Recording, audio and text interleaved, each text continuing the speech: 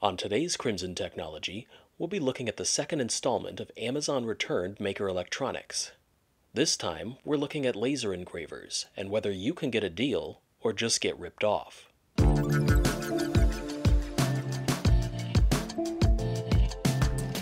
I ordered two of these Focus FE20 laser engravers from Focus, listed as returned items with no refunds or returns.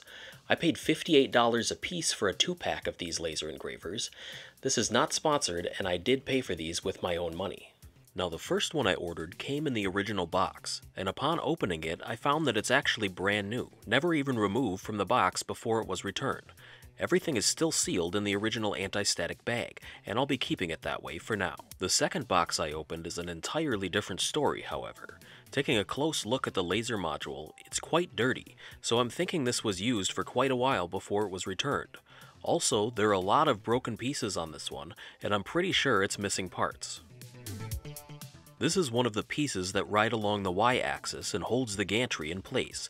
It's been broken into at least 3 pieces, so I decide to remove the broken piece that's still attached to the gantry so I can scan it and recreate the part.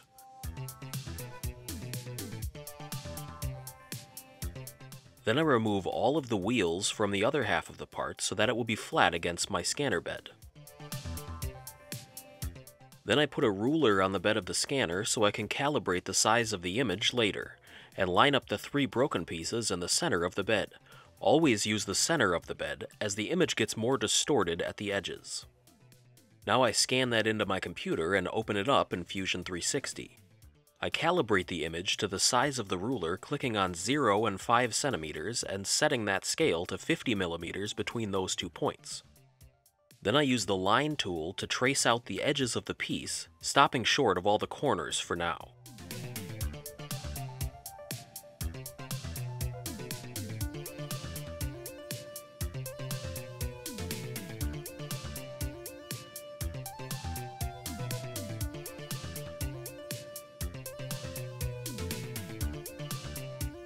Then I go in with the 3-point arc tool and make rounded corners just like the original piece had.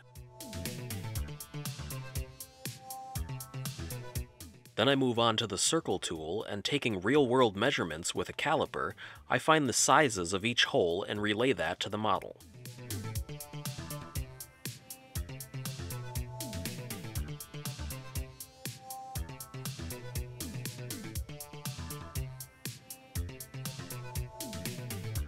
Then I extrude the sketch out to 5 millimeters thick, which is the same as the original piece. Now I can print that. After printing, we're left with a full copy of the original piece. All we need to do is add all of the pieces back to the part and attach it back to the gantry.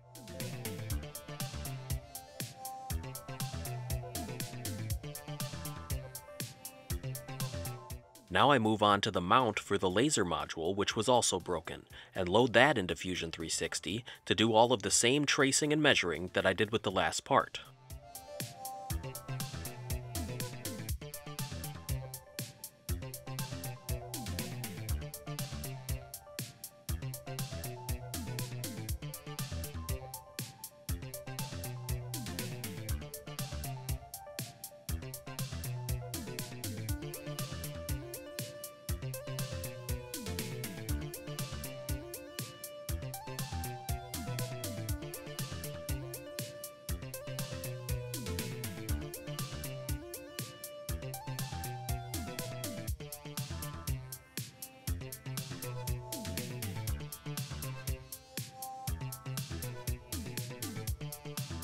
Then I extrude that to 5 millimeters, save, and print.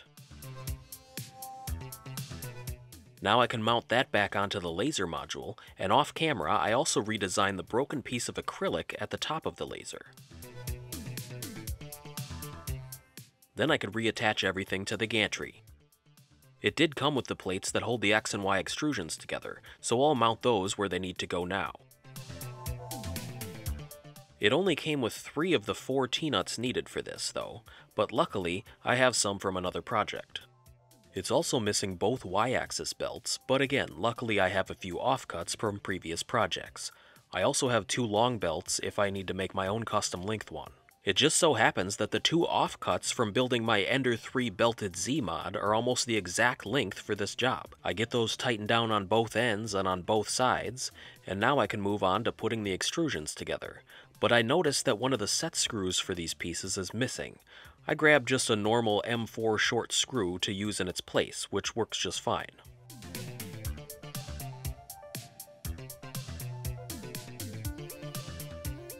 As I was plugging in the Y-axis motor, the wiring fell apart right at the plug.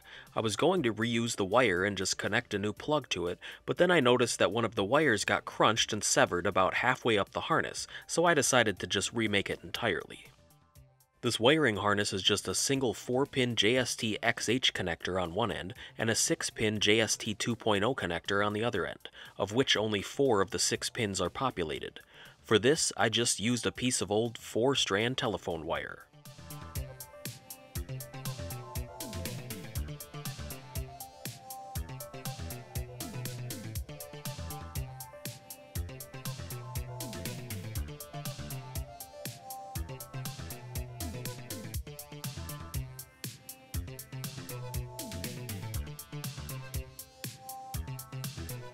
Now at this point I looked up different pin configurations for NEMA 17 motors and chose the first one I found. I plugged everything in and loaded up Laser Gerbil on my laptop and tested the movement commands. The X-axis seemed to be working fine, but the Y-axis would only pulse and vibrate, so I tried the next pin configuration in the list for the Y-axis motor. This time, it moved forward and backwards correctly, but when I went to home the machine, it would only home the Y-axis and immediately fail on the X-axis. I found that under the heat shrink, the wire from the limit switch was broken, so I soldered that back in place and tested it with Laser Gerbil by pressing each limit switch and seeing if they showed up. Then I could finally test homing the machine for the first time. Success! Now it's time to clean up all that wiring. I had to use my own wire loom since it didn't come with any of the original wire loom in the box. Now let's just make sure that it's still working. And it looks like we're ready to test out the laser itself. I also just want to remind everyone how important it is to wear your laser safety goggles when working with any kind of laser system. I started this first test with a cutting profile set to 100% laser strength and 500 millimeters per minute with a single pass.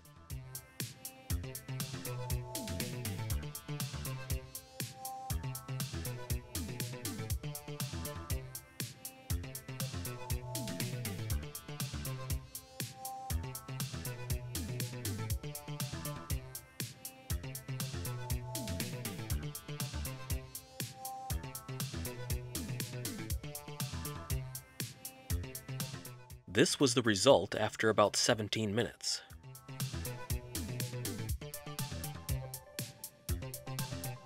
This next test I ran a line-to-line picture of my YouTube logo at 100% laser and 1000 millimeters per minute.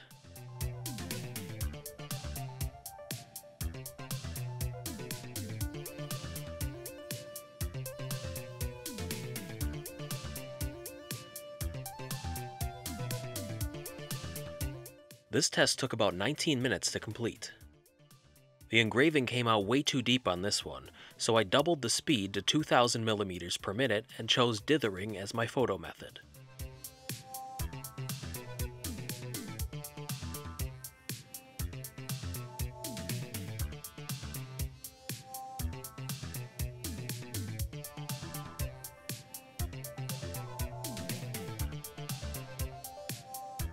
I'd say this machine is working just fine.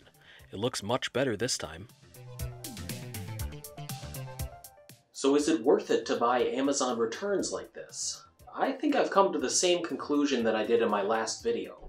You could get lucky and get a brand new in-box machine for a massive discount, or you can end up with a box of parts that needs fixing and replacing. I got both best and worst outcomes this time, but still ended up with 2 working machines when it was all said and done. If you like to tinker and know how to fix any problems that may come up, I'd say it's very worth it to take the gamble. That's going to do it for this video, guys. Thanks for watching, and we'll see you next time.